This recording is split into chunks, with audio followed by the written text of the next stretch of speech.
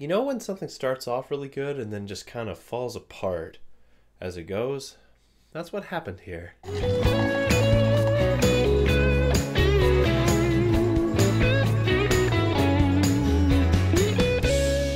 Hey guys, this is my review for episode 10 of Supernatural season 12. Apologies for the lateness of it. I said it was going to be more on time. I apologize, there were reasons for this one. Either way, this episode took place after Castiel has now put the cosmic events of what we don't know. Most likely this will be a factor into how the season continues into season 13, definitely. But Dean is upset with Cass because he saved him. It was kind of silly. I don't know. It was some funny not talking humor. But then Castiel gets a call from an angel that he has done some stuff with in the past. And it turns out that his old crew, an old crew of his that did a mission a long time ago, are being hunted down. And it all comes back to this Nephilim thing, the whole idea of an angel having a child with a human.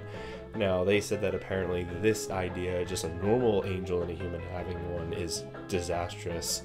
They have no idea what could happen with an archangel. Either way, it turns out that something like this supposedly happened a long time ago, and the crew who did that mission, who took out this child, are being hunted down.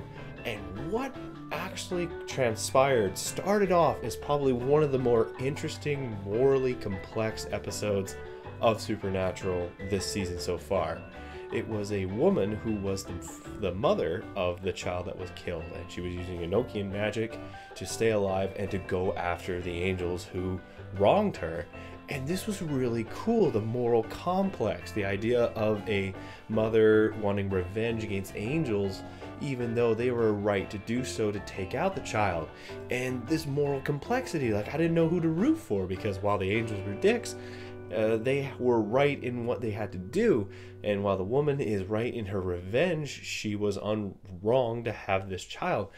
But then Supernatural pulls its normal thing where it all of a sudden the moral complexity just slides to one corner. They can't keep this moral complexity in the middle. They always have to slide one way or the other, and it happens rapidly fast.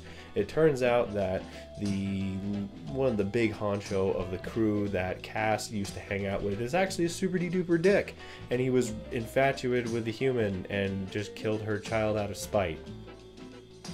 Yeah, the whole moral complex of this episode just nosedived after that.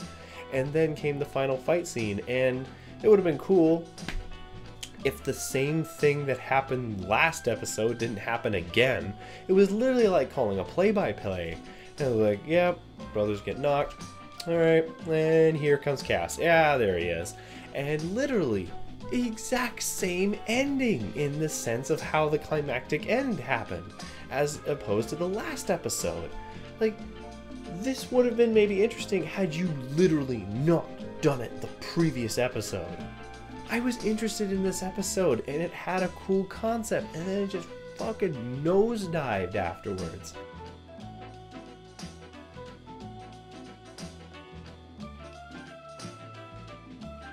I'm not going to be as harsh as I should be about this episode for totally, in my opinion, screwing up a moral complexity idea and literally copy and pasting the ending from the last episode into this one.